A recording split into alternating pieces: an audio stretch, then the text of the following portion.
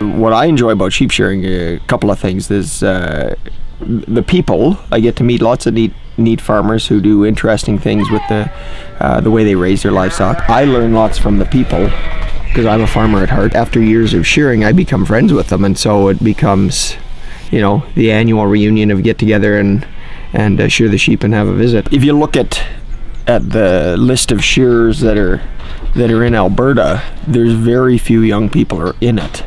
A lot of the guys are up in their 60s and 70s. I'm probably young by shearing standards, in my 40s. It's a physically demanding job, and that doesn't necessarily appeal to a lot of people. The physical nature, you know, at the end of the day, I'm bruised and battered and ache all over because it's sore on the back and everywhere else.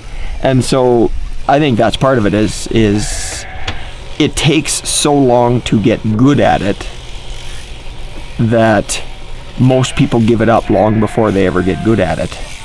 I'm a competitive person, and so to me it's a competition against myself and I guess the environment of hey, this is a job that needs done, and I want to do it as fast as I can and do it as well as I can.